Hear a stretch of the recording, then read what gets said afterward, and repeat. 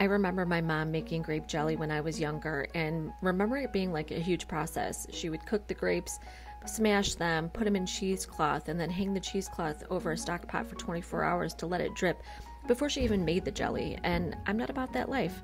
So I decided to make this quick 10-minute jelly. I used unflavored gelatin, and this is no brainer. Anybody can make this. If you've never made jelly before, this is the recipe to use.